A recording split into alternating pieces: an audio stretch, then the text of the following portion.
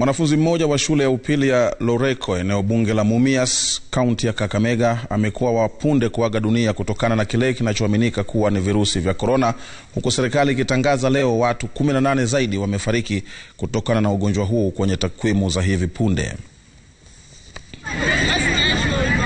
Ni katika shule hii ya upili ya Lureko ambapo mwanafunzi wa kidato cha 4 aliaga akiendelea kupokea matibabu baada ya kupata matatizo ya kupumua.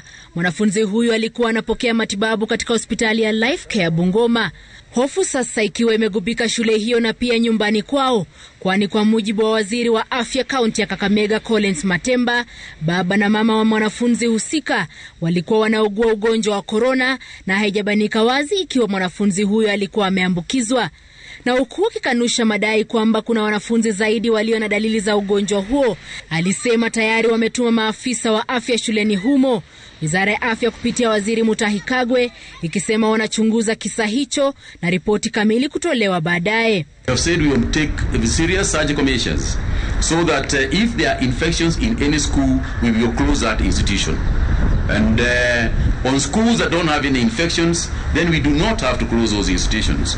Haya kijiri huku idadi zaidi ya maambukizi ya korona yakiendelea kunakiliwa nchini. This has been the darkest month since March when the pandemic struck. Katika takwimu za punde, maambukizi mapya yalinakiliwa watu 559 wakithibitishwa kuambukizwa, huku wengine 18 wakifariki. Since the beginning of this month, we have recorded some 14,927 positive cases. And I remind you that this is only the middle of the month. And lost some 274 people.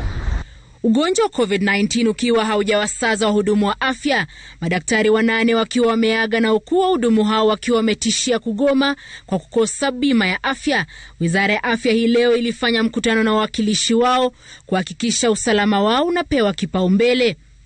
In consultation now with the unions, the doctors' unions, we have instructed the National Insurance Hospital Fund to quickly conclude the negotiations for comprehensive group life, last expense, enhanced work and injury benefits, and group personal accident cover for COVID-19 as approved by the cabinet, and announce the conclusion and effectiveness of those insurance benefits tomorrow.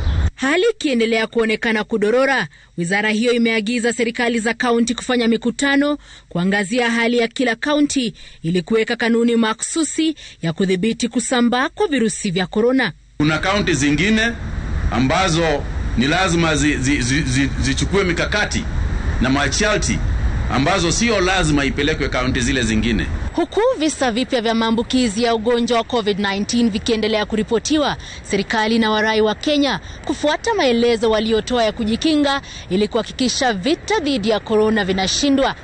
Chemutai Goindo, Ninga ya Citizen, kaunti ya Nairobi.